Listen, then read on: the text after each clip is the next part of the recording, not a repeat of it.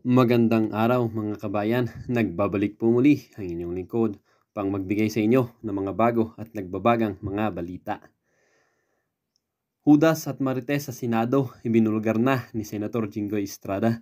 Tila ba matagal na broadcaster ang itinuturo ng senador na Hudas? Kung maalala nyo, merong isang senador ang nag-leak ng confidential meeting ng mga senador sa media at talagang galit na galit ang ibang senador dahil sa pangyayaring iyon. Ngayon, natalam na nila kung sino, siguradong sibak na sa pwesto itong senador na ito sa kanyang pwesto. Ay ang kailangan ng ating bansa ay leader na hindi marites dahil hindi naman nakakabusog ang mga chismis kundi nakakabanas. Para sa buong detalye, panoorin ang buong video at kung bago ka pa lamang sa aking channel, huwag kakalimutang mag-subscribe, pindutin ang notification bell at piliin ang all upang laging maging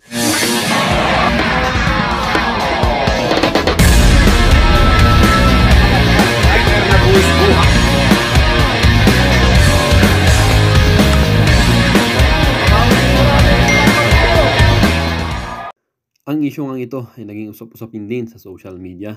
Merong isang netizen na nagsabi, "Grabe, hirap na hirap kaming taong bayan kung paano i-budget ang araw-araw namin para lang magkasya ang pera. Pero kayo, grabe kong lustayin ang pera namin sa mga walang kahabuluhang bagay. Sana dumating ang karma nyo."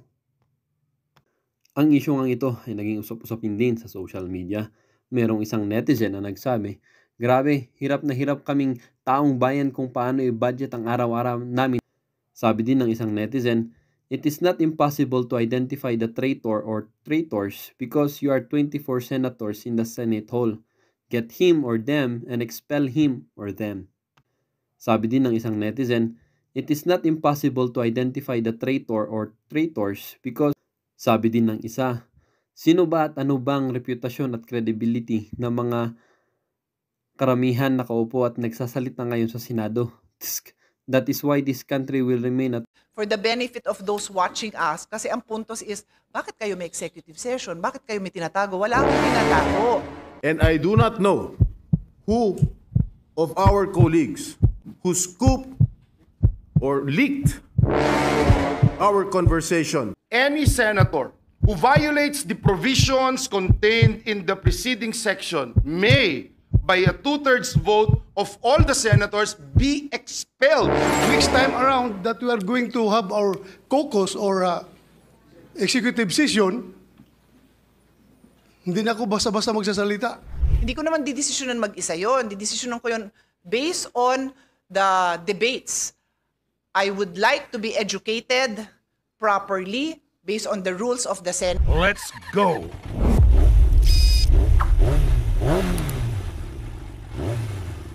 Mr. President, the gentleman from San Juan, if I'm not mistaken, Senator Jinggoy Estrada, is seeking the floor. I move that he be recognized, Mr. President. Our distinguished colleague from San Juan, former Senate President Pro Temp, Senator Jinggoy Estrada, is recognized.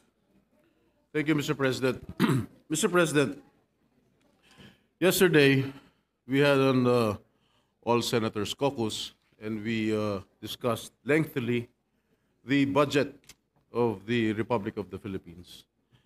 And just before we entered this august chamber, much to my dismay and much to our dismay, there was a news report that identified 8 or 9 senators, and there were names on that list. 8 or 9 senators who wanted to restore the confidential and intelligence fund of the Vice President and the Department of Education. And I wish to tell the people of the Philippines that there was no votation that happened yesterday with regard to the intelligence fund of the Vice President and the Department of Education. In fact, we had an executive session. And I do not know who of our colleagues who scooped or leaked our conversation to this media outlet. I have been a senator here for more than 10 years. And this is the first time that I encountered a scoop or a leakage. I do not know. I do not want to name names. This is a violation of our rules. And the majority floor leader will expound it later. Mr. President, we discussed lengthily for almost 2 hours the schedule, etc., of the budget of the Republic of the Philippines. We never touched or we never voted with regard to all the intelligence fund or confidential fund. In fact, we agreed unanimously to remove all the confidential and intelligence fund, not only that of the Office of the Vice President, including not only that of the Department of Education, but all security or civilian agencies na merong confidential and intelligence fund. Mr. President, nawala. I will just read.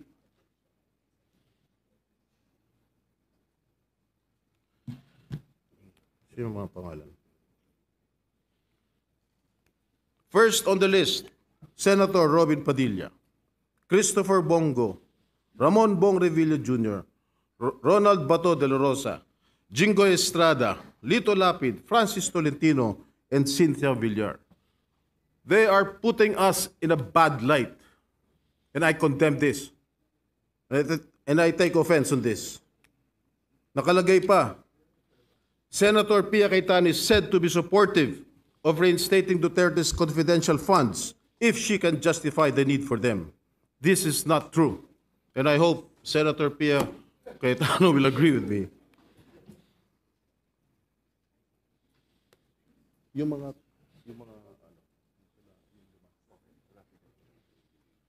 Just for a while, Mr. President, tinahanap pa ni Senator Robin yung mga nakasulat.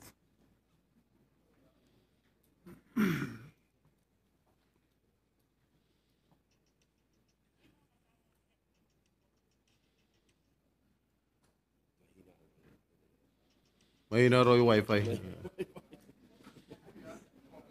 Ano ba tayo dito? Converge, PLDT, Secretary, DICT. Naku.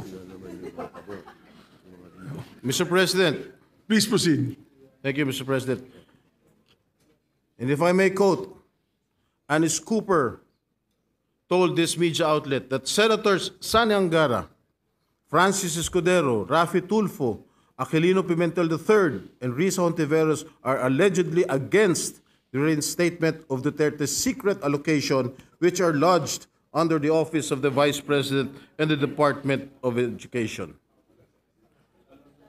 Mali-mali po itong report, Mr. President. And I think Senator Angara must not be included in this list. And among the offices, Duterte's allocation was part of the 1.2 billion in confidential funds that the House realigned to agencies focused on the West Philippine Sea. Mr. President, tumayo po ako rito dahil masamang-masama po ang loob ko. I really felt insulted. And I think my other colleagues here also felt the same way, Mr. President. And Mr. President, I stand before you and I want to make this recommendation, maybe to talk to this media outlet or to summon this media outlet and ask them who among us violated our rules. Who among us leaked what transpired in our executive session yesterday? That's all, Mr. President. Thank you, Senator Jinggoy. Before I recognize the other members, I'd just like to put on record, I too am very disappointed. I have been a senator for 4 plus 6, 10 plus 2, 12 years, and a member of Congress for 9 years. And when we say executive session, we are bound by rules of both the House of Representatives and when I was in the House of Representatives and rules of the Senate when I was elected as a senator. before I recognize the majority floor leader on the repercussions of violating that rules, I would just like to put on record as well that we had a healthy discussion. There was no voting that took place. There was a healthy discussion on how we will treat this budget, particularly on the confidential and intelligence funds. It's not fair to say that one group was for this and one group was for that, because in the end, tama po sinabi ni Senator Estrada, we were unanimous in the committee report that the good gentleman from Aurora will be presenting today. We are in full support of his committee report. Now, I am very alarmed. As a matter of fact, that's why we were late. I usually try to start at 3 p.m. We had a meeting with the leadership, Senator Joel Villanueva and Senator Lauren Legarda. We met because of the implications of leakages during executive session. The executive department and very sensitive agencies of government may no longer divulge information to the executive session if they know somebody might leak it. That's why I take this very strongly, and I make sure, and I told the majority floor leader that I even called up Senator Nancy Binay, because she's the head of the ethics committee, that we have to send a very strong signal that this shall not happen again. So, majority floor leader, Yes, Mr. President. Before I give my statement, Mr. President, which I actually agree with your manifestation and the statements made by our dear colleague Senator Jinggoy Estrada. Senator Chis Escudero is seeking the floor to clarify something, Mr. President. yes, Senator May I- Escudero is recognized. Thank you, Mr. President. Mr. President, I agree 100% with what Senator Jinggoy Estrada said, that the account is not accurate and that is not what transpired in executive session. I hope, Senator Jinggoy, you and I will not be sanctioned for saying part of what happened, as you said. It was the unanimous consensus of the members of the Senate in executive session. So this is not the facts contained in the article, Mr. President, Your Honor, is not a leak. Chismis yun. So there is no leak to speak of really with respect to what truly transpired in the executive session. An attempt perhaps to create a story about it, but I confirm the statement of the good Senate President and the Senator Jinggoy that it was the unanimous position of the House, what Senator Angara will be sponsoring today and the other vice chairpersons. That was the unanimous position of the Senate and all the members of the Senate. Thank you, Senator Escudero. But before we ask our colleague to react, Senator Estrada, may we ask the majority floor leader, what are the rules, particularly in executive session? Yes, Mr. President. So we are all clear. Thank you very much. Mr. President, first of all, let me state and put into the records that I'm aghast of what happened, Mr. President. Whether this is leak or pure chismis, the fact that it came out, Mr. President, and it appears blow by blow, and unfortunately, Mr. President, the figures, the numbers, even the names that were mentioned were disoriented, Mr. President. I would just like to put into the record of this chamber, Mr. President, what our rules say about executive session. Rule, what's this? Rule, on section 126 of our rules, Mr. President. Mr. President, section 129 of our rules, Mr. President, it states here, and I quote, any senator who violates the provisions contained in the preceding section may, by a 2/3 vote of all the senators, be expelled from the Senate.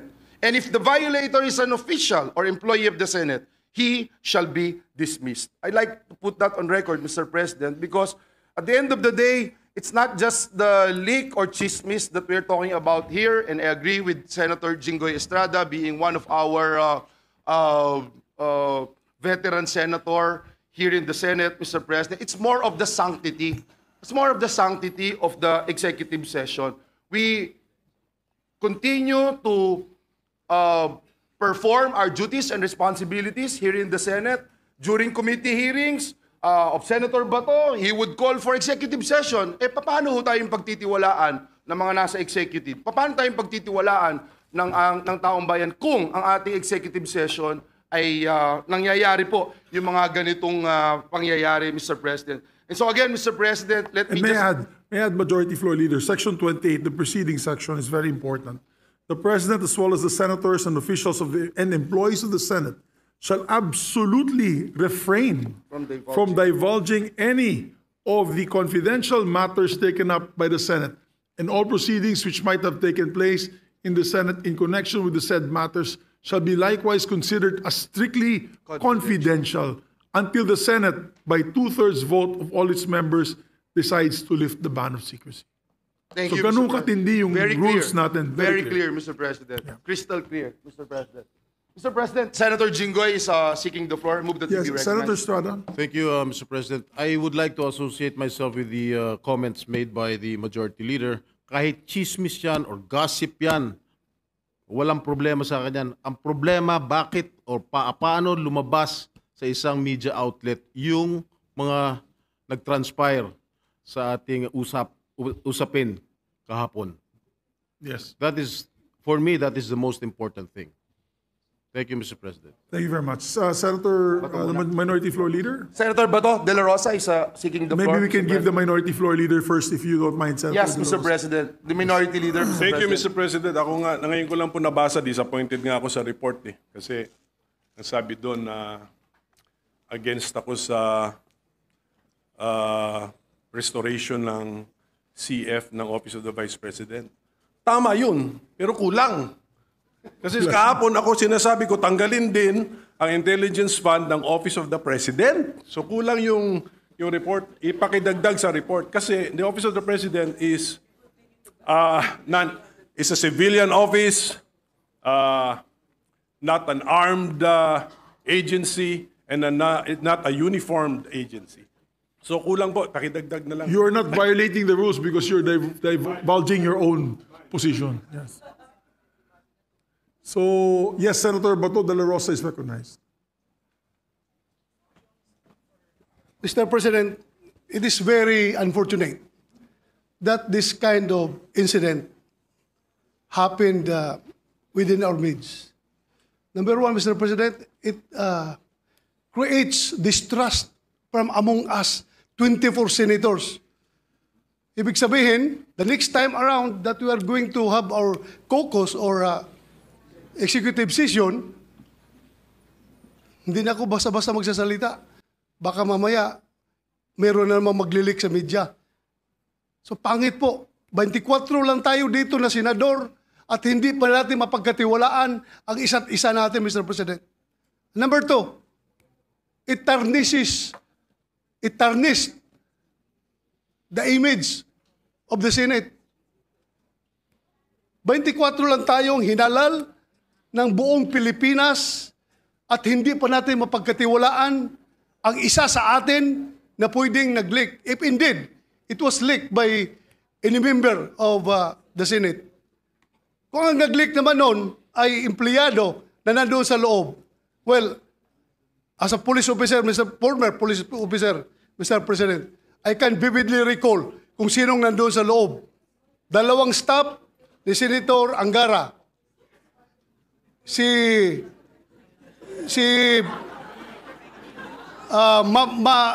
Mavic, Oh, Attorney Mavic. Attorney Mavic. At may isang kasama si Attorney Mavic na babae. So 4 silang nalaman ko na nandoon sa loob. Magprangkahan tayo dito. Dapat we have to made into account yung tao na responsable dito. Hindi lang na magsisend tayo ng stern warning sa kanila. Kundi the damage has been done. Lumabas na yung balita niya, nasira na kung sinong dapat masira, but I don't care kung masira ang reputasyon ko. Ang sa akin lang, ma-preserve yung ating reputasyon as a Senate. Hindi mo maganda yung hindi tayo magkakatiwalaan dito. 24 lang tayo, Mr. President. And the waiter staff, huwag mo kalimutan yung mga staff sa likod. Yung mga waiter din, yung nandun din Isama sila. natin sa investigasyon Isama niya, natin Mr. sila. President. So if the chamber wishes, I can ask Senator Nancy Binay, who is the chairperson of the Committee on Ethics, to look into this closely, if it is all right with the body. Yes, I support, Mr. President, I support the call of Senator Jinggoy Estrada that yung source nitong news na ito, if it is a politiscope, he has to be called before a hearing para malaman natin kung sinong source niya. At kung hindi siya magsabi ng totoo, I will be the first one to move for the citing in contempt of that media personnel, Mr. President. Ikulong natin yan kung ayaw magsabi ng totoo. Mr. President, this is not a laughing matter. This is serious. Filipino people are watching us right now. Sabihin nila, ganyan na pala Senado ngayon, hindi ba pagkatiwalaan? Sila lang nag-uusap, maglilik pa doon sa media. It's very dangerous, Mr. President. Very dangerous. Masyadong akong dismayado. Thank you, Mr. President. We agree with the gentleman from Davao, and that's why after these proceedings, I will ask Senator Nancy Binay, Chair of the Committee on Ethics, to investigate the matter. Yes, Mr. President. After Senator, yes. Mr. President. May I move that the Senate Committee on Ethics conduct a hearing and invite the source of the news, Mr. President, so that everything will be cleared out. Yes, we'll ask the majority floor leader to make the proper referral and motion. Before we make the proper motion, Mr. President, may I just appeal to our dear colleagues to hear the sentiments of our Other colleagues. other colleagues. We have, Mr. President, Senator Pia Cayetano been waiting for quite a long time. Senator Sherwin Gatchalian and Senator Lauren Legarda as well. Lauren also is here. Mr. President, if I may, with the permission of my colleagues, may I request that we discuss this in caucus now, because by saying what is true or untrue in the reported publication online, we are speaking about the executive session. And let me just remind the body of Section 129 of the Rules of the Senate. It is not even a matter of whether it's published online or hard copy. The mere divulging the executive session minutes or any part of it who violates all the provisions in the executive session contained in the preceding sections by 2/3 vote may be expelled from the Senate. It is a very serious violation, Mr. President, by a senator or an officer or a staff in Rule, what is this? 129. Yes, 129. Section 129. So, by saying that it is not true, or it is true in part, but in fact it is this and that, we are actually talking about the executive session. So it is my humble opinion, respectfully, I do not want to muzzle our colleagues, and if they want to speak on the floor, I leave it to your better judgment. But many of us feel strongly about this, and I respect the right of Senator Estrada for standing on the floor. But if we are going to speak about each and every line which was published, whether it is true or not, with all due respect to the publication which I've not read, may we discuss it in caucus in relation to 129 rule of the Senate. That is my humble suggestion. But I leave it to the members of the Senate if they want to speak about it in session. Thank you, Mr. President. We understand that many of our colleagues feel slighted, feel angry, and we could allow them to express their personal opinions and release their emotions to this chamber. As Senator Pia Cayetano's recognized. Thank you. Mr. President, let me align myself with the observation and recommendation of the Senate President Pro Temp. I did not stand, I did not raise my hand with the intention of clearing any statement I made. I did not even read that. I don't bother reading those kind of articles. I don't. So, nung nabanggit pa yung pangalan ko, nagugulat lang ako kasi I don't bother reading those articles and I won't comment on it. What I will say is this. I will say it not because I'm repeating what I said in caucus, because I agree with Senate President Pro Temp that let's discuss it there. Because if even our rules do not even make an exception. It does not even allow a senator to say, I will just repeat what I said. Walang ganun exception, Majority Floor Leader, correct? So I cannot stand up here and said, I will just be responsible for my statement. Ito po yung sinabi ko. Hindi tayo allowed, walang exception sa rules natin na tumayo ang isang senador at sabihin, yung akin pong sinabi doon, ito. Kasi hindi naman magkaroon ng opportunity yung ibang 23 senators to explain what they said or what they thought. Because precisely the rule is, lahat tayo tahimik. At kaya ang parusa doon, yung pinakamabigat na parusa na expulsion from the Senate. So, ang puntos ko ay simple. Chairman ako ng isang mahalagang committee na naghihiring ng budget na yan.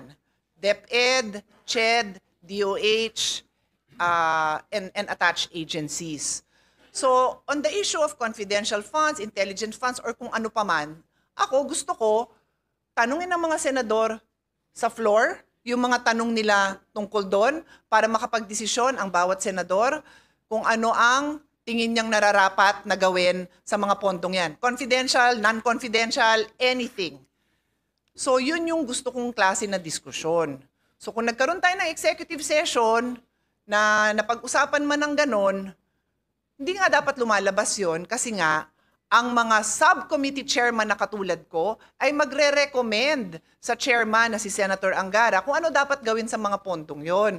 Hindi ko naman didesisyonan mag-isa yon. Didesisyonan ko yon based on the debates. I would like to be educated properly based on the rules of the Senate. Gusto ko marinig yung posisyon ng Minority Floor Leader, ng Deputy Minority Floor Leader, ng Senate President, ng Senate President Pro Temp, ng mga baguhan na Senator. Gusto ko marinig lahat yon. Ano ang paniwala nyo tungkol dito sa mga iba-ibang pondo and what will we do about it? Tapos, iharap natin sa taong bayan kung ano desisyon natin. So kaya nga, and I'm explaining this because the students, the young people, the old people who will now care to comment, bakit ba may executive session? Bakit ba kayo nagsisikreto? Wala naman kaming balak isikreto. Ilalabas nga yun. Pero minsan may mga diskusyon na gusto natin marinig yung opinion ng bawat isa na walang titigil nung, kunyari gusto ko magtanong ng, it's a stupid question. Pero tatanungin ko na, di ako mahihiya. Diba? Aminin natin, minsan nahihiya tayong magtanong dahil kasi bago lang ako. Di kaya kami executive session para lahat pwedeng maitanong, lahat pwedeng mailabas. Kaya dapat sikreto yun. And then at the right time, mapapag-usapan. I wanted to explain that lang, Mr. President, for the benefit of those watching us. Kasi ang puntos is, bakit kayo may executive session? Bakit kayo may tinatago? Wala akong tinatago. Nagdidiskusyon ng maayos para bang magulang. Let's say, for example, na wala itong nangyaring ganito sisermo na ni Senate President o kaya ni Senate President Pro Temp ako, sisermo na nila ako. They will do that in private. In the executive session, ay Pia, di mo naintindihan. So gagawin namin yun in private para pagdating to sa public, ganun ba? O sige, tatanungin ko na lang in public o kaya di ko na tatanungin dahil naipaliwanag nyo na. That's the reason among many other reasons kung bakit may executive session. I just wanted to explain that dahil ang puntos nito is bakit may executive session at bakit may mabigat na kaparusahan. Wala tayong tinatago. But the reason for the rules is because it is meant to be followed. It is not meant to be violated. So kung may nag-violate, magkaroon ng tamang due process, magkaroon ng hearing, magkaroon ng opportunity to explain, and then the proper penalty must be meted out. Thank you, Mr. President. Thank you very much, Senator Cayetano. Senator Gatchalian is recognized. Mr. President, I just want to add from what Senator Bato mentioned and Senator Cayetano mentioned as well. The broader implication of this, Mr. President, is the trust and confidence to the Senate. It's our credibility on the line. And every budget hearing, normally, a lot of the security cluster, the National Defense, the Department of National Defense, the PNP, the NICA, all of them normally will request executive session so they can tell us what is the reality, the national security situation, national security matters, so that we can act accordingly. Leaks like this will hamper, will destroy our credibility, destroy our integrity, and it will now prevent the security agencies to give us the truth, because they will have doubts in their minds whether the truth or whether information will be kept safe in the halls of the Senate. So, Mr. President, I would like to associate myself with the motion of Senator Bato that this should be looked at and investigated seriously, because it's the Senate's credibility on the line, especially whenever departments request for executive sessions and whenever they divulge to us matters of national security. Thank you, Mr. President. Thank you. And that's why we had a meeting earlier with the leadership, because we cannot take this lightly. And we have to investigate and make sure this does not happen again. Majority Floor Leader, would you like to make the proper motion? Mr. President, may I just ask for a minute suspension? Session suspended. Sa napanood niyong video, mga kabayan, ano naman po ang inyong mga opinyon? Ang ating comment section ay bukas para sa inyong mga komento at reaksyon. Huwag kakalimutan, do not let your thoughts left unspoken. As citizen of this country, your opinions matter. Huwag pong mahihiyang magbigay ng inyong mga saloobin, mga kabayan. At syempre, huwag nyo din pong kakalimutan i-share ang video ito upang inyong mga kaibigan at kapamilya ay maging aware din sa kung anong nangyayari sa ating bansa. Huwag din kakalimutang mag-iwan ng like. Hanggang sa muli!